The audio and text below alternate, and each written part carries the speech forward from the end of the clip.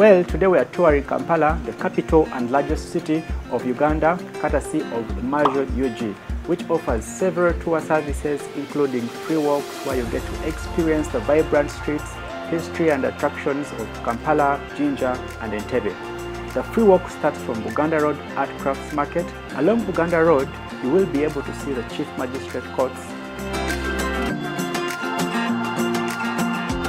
Kampala Central Police Station offices,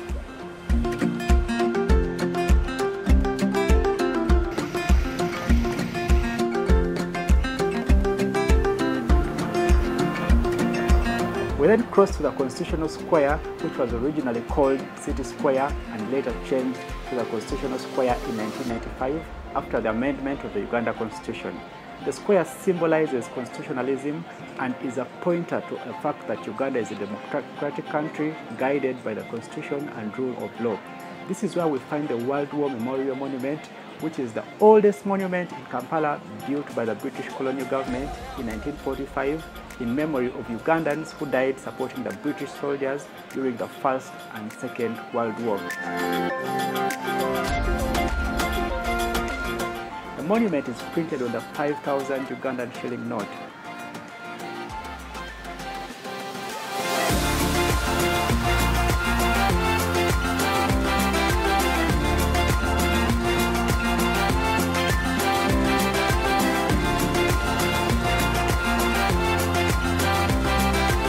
This is how we cross Kampala Road.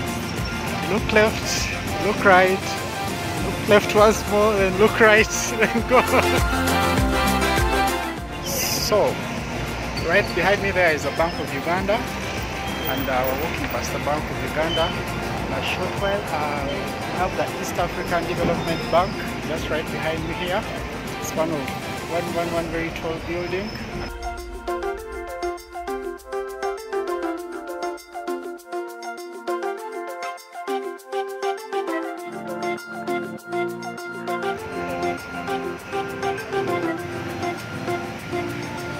Top is the Independence Monument, and we're going to be checking it out to see the history, thanks to Immersion UG, who are going to be taking us through, giving us history of what's happened here and why the monuments are there and what significance they are, and I'm sure you'll have so much learned from this video. We then walk towards Speak Road, where we find the Independence Monument, which is also printed on Uganda's currency notes. Uganda got her independence on the 9th of October in 1962. It's a symbolic monument. As you look at it, the woman that is holding the baby is the old Uganda, and the wraps around the woman is the colonialism, and as you go up realize it's unwrapping. Then the baby she's holding is the new Uganda.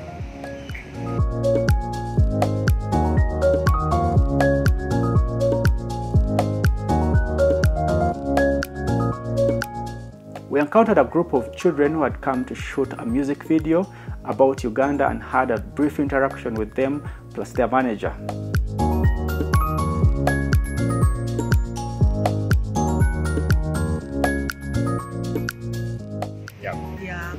Hi, this is Bobby. Yeah, all the way from Uganda. Hey, in Uganda. Yeah, I'm very proud of my country. The country is so beautiful. So tell us about what's happening here. I'm seeing very smart kids, very beautiful right girls now, here. a girl called Rokimi Girl. She's a musician, a dancer, model, a TV presenter, everything. This time she's a musician. She has been singing, but this time she came up with a beautiful song. It's all about Uganda. Uganda, yeah, Uganda and Siyange and Neyagaza. She's called Rokimi? Yeah, Rokimi Girl. Rocky! Rocky, come and say hello. Come and say hello. Yeah, she's here. Wow, here comes Rocky. Yes. Hi, Rocky. Hi. Say hello. You're going to be on my YouTube channel. Just say hello to the people that are watching and tell them what your song is about. Hello everyone, my name is Rocky Miguel. I'm a musician, a dancer, a model and a TV presenter. Wow. Well, right now we're just here to record my new video, All Uganda. We're all smartly dressed. As you can see, all my dancers are right here and we're just ready to rock it. All right, okay, now this, I can't let this one go. Please, if you want to know more, normal things about Uganda or any other things, please just subscribe to Mr. Sims's channel. Yeah. You'll get to know each and everything. You know, Uganda, the Pearl of Africa. Mr. Sims, you're the best. Thank How you can so I much. say? So where are we going to find that video when it's out? The video. It's gonna be on YouTube. You text in Rokimi Girl. Yeah, you go on our Facebook page. Yeah. Still the same name, Rokimi Girl. On YouTube, Then on Instagram, everywhere. Just Awesome. text in Rokimi Girl. Rokimi Girl. Yeah, it's gonna be a blast. Oh, big a up. big one. 'Cause when you let me, baby, don't you see I'm shining? 'Cause when you let me, baby, don't you see I'm shining? 'Cause when you let me, baby, don't you see I'm shining? You should tell me about your name. My name? King of Tunda. Okay. I have to tell you, I've been okay. wondering where that name comes from. So when I first came to Uganda, I was very picky on what I wanted to eat. So every day, basically before I met my wife actually, I would eat Rolex every single day and I would wash it down with Okatunda every single day. Okay. When I discovered passion fruit juice here, it actually changed my mind. We don't have those kind of things in America at all. Like we have orange juice, apple juice, cranberry, stuff like that. The passion fruit juice, oh man, that's like the stuff of the dreams right there. Okay, so that's where the name comes from. Yes, eh? that's where my name comes from. I know it's very boring, but No, it's not boring. That was my life. It's so Ugandan. It's so Ugandan. I couldn't be King Rolex, so I had to come up with something else. Don't you see that I'm shining? 'Cause when you let me, baby, Just opposite the Independence Monument is Sir Edward Mutesa Monument, and it commemorates him as the first president of Uganda and the 35th king of Buganda Kingdom.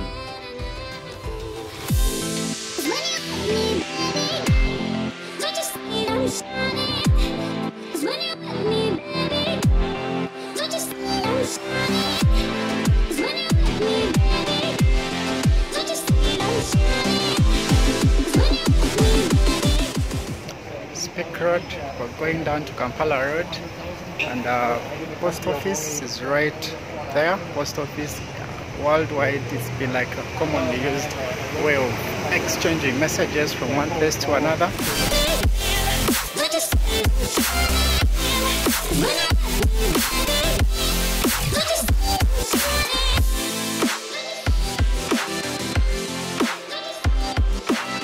So this behind me here is Sir Apollo Kakwa Monument.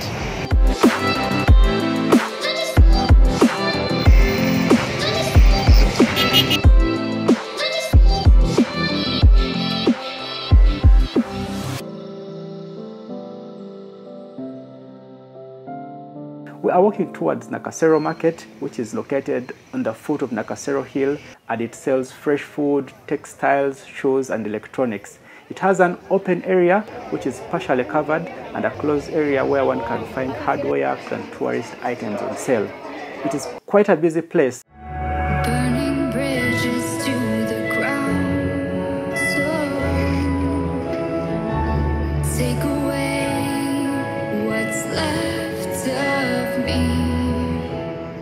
Hi, so this right behind me is Nakasero Market. If you've never been to Nakasero Market, it's one of the uptown markets here in Kampala.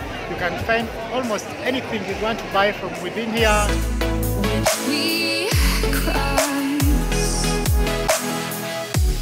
dropped off the scene outside, wishing to have one more fight left in me. Kubali ababiri watagamba kiwooba kirimu kya redi munda onuna olya bulye n'omira. What's left in me? Burning bridges to the ground. We also visit a Hindu temple in Nakasero near the market. So we are here at the Hindu temple, and I'm going to be showing you around. You're going to be seeing quite a lot of things at the Hindu temple.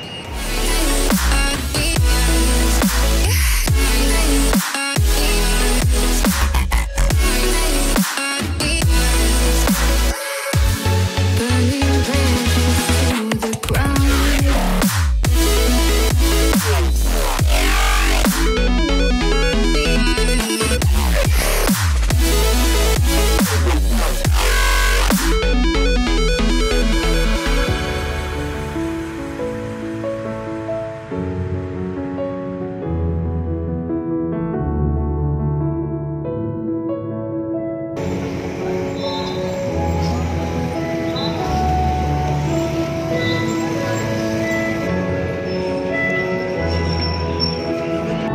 This here is the old taxi park, and it is the oldest of the two main taxi parks in Uganda.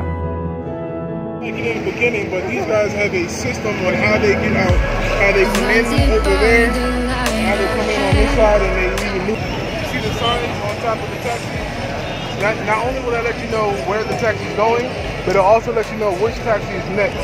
So if you need to find your area, if you don't feel comfortable asking anybody, you can stand here and look for your sign there, and you'll find it. But for the most part, you know, everyone speaks English. You just go down there and ask them, hey, I gotta go. Yeah, they're gonna come find you first. Zungo Uganda.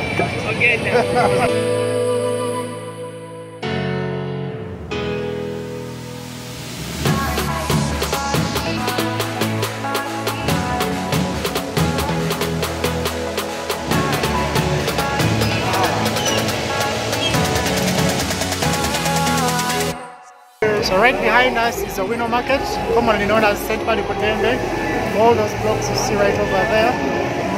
For her, we even found some secondhand shoes. It's a top level up, and that's where they wholesale secondhand shoes. So that's another thing. You can get wholesale products here as well. So you can get a better deal for what you're looking for, basically, because here you can get more. We are walking towards St. Balikudembe Market, commonly known as Owino, and one can buy almost anything from traditional medicine to televisions, and it's most famous for its second-hand clothing. Finding your way in here can be very tricky because of the high level of activity and movement of people. While in here, you need to watch your belongings and hold tight onto them. Don't forget to stay as close to your guide as possible while in here.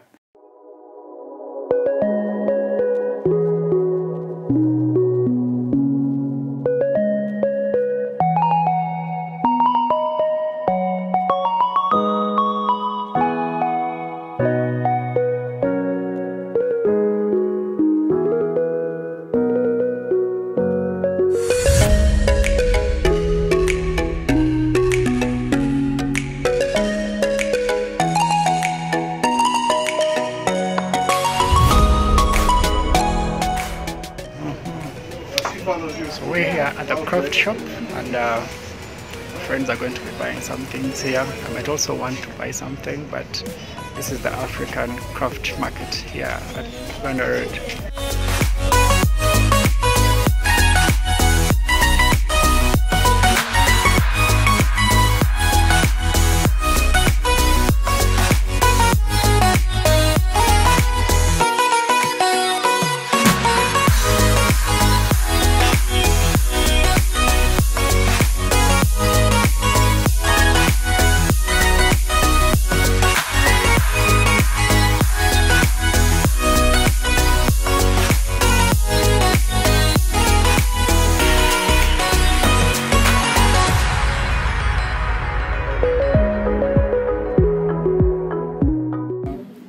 So my name is King Obatunda. I explained earlier why I chose my name that way. So basically, this is my second time here in Uganda, and I'm going to be coming back again. I'm actually leaving in a few days. So when I originally came to Uganda, I came with a group, me and another person who I was in the army with, and a Kenyan girl and another guy from Jamaica. Yeah. We decided to backpack around Africa because we wanted to just get a taste of the culture, because in America, for Black Americans or African Americans, a lot of our history has been hidden or taken away from us through just hundreds of years of problematic things. So I felt that it was very important for me, before I get too old or before I die, to come back to the motherland to reconnect, because at the end of the day, I felt it was the only way I can get the real experience. I've read books, I've seen documentaries, I've even listened to podcasts. I've done my research on trying to understand the motherland, but you'll never get the real taste of it until you actually come here. And walk on the land. That was my main focus. And when I got here, the first time I was overwhelmed because I had such low expectations, and my expectations were based off of very, very negative stereotypes. So again, that's one thing I do want to stress to everyone. Please come here with an open mind, because your stereotypes can put a fear inside of you that'll prevent you from having the most ultimate and best experience of your life. And I'm not gonna lie, I honestly was a very paranoid because of my fear. So it was a lot of places I didn't get to experience because I was just too afraid that something might happen or I might be careless or whatever the case may be. Listen, life is gonna happen to you. It's all about how you plan ahead and how you take care of yourself. And when you're traveling abroad, when you're doing those things, just be careful as if you're back home, but still come here to enjoy yourself. So my original journey, I started in Kampala, which is the western region of Uganda, close to the border of Congo and Rwanda. It's actually 2 hours from Kigali. And Kisoro is in that area. Buendi, the Buendi forest is in that area, so you can go see the gorillas and things like that. And that area is known as Lake Mignoni, is where I stayed at. That place is absolutely beautiful. You're talking about Wakanda from the movie Black Panther? That's the one right there. It's beautiful. Very peaceful out there. The local tribe in that area is the Bachiga, and they are just the friendliest people you can meet. The weather there is so cool. Man. So that was another thing I got a taste of. Africa only has 2 seasons that I know of. Uganda has 2 seasons that I know of, a wet season and a dry season. So in the city, in the capital, you experience the difference between the wet and the dry season. In Kampala, that's more of the tropical rainforest region. So it can actually rain a little bit more, and it's higher up in elevation. But when I tell you it is beautiful out there, it is amazing out there. If you would take a bus from Kampala to Kampala, you're actually going to cross over the equator. And some buses do make a stop at the equatorial line. So you get to see the water from on one side of the equator. The water, it goes down. If you drain the water, it goes down clockwise or counterclockwise. Or if you're in the center, it just goes down in the center. But you see a lot of different things along the way. So when you get to Kampala, there's not a lot of wildlife there, but the area is known as the Lake of Little Birds, if I'm not mistaken. And there's hundreds of tiny little birds out there, hummingbirds and songbirds, different kind of birds out there, and it's just perfect for that. So if you like the sounds when you wake up in the morning, you hear the sounds in the morning. You don't need an alarm clock, put it like that. You do not need an alarm clock. If the chickens don't wake you up or the roosters don't wake you up, the birds definitely will. They definitely will. It's very nice meeting you. Thank you so much for coming to the country, and I'm sure we're going to keep in touch. Oh yeah, definitely. Yeah. So this is Uganda. This is Uganda. All right. So you can follow me on King Obatunda. I'm on Instagram. It's the same on Instagram, and YouTube is my name. So you can go on King Obatunda on Instagram or King Obatunda on YouTube. You can follow me there. I have some videos of Mr. Musunguzi there, and Emergence UG, where we did a walk tour around the Kampala city. It's a free walk tour. So you get to learn the city and whatnot. And I'm posting, I try to post every week until I start to improve with my subscribers and I start to improve my videos. Then I'll probably do daily posts and things like that. Awesome. All right. Thank you so much. It's been a pleasure meeting you. Have a nice day. Nice day to you. All right. Okay. Now, this, I can't let this one go. Please, if you want to know more things about Uganda or any other things, please just subscribe to Mr. Sims's channel. You get to know each and everything. You get the Pearl of Africa. Mr. Sims, you're the best. Thank you so much.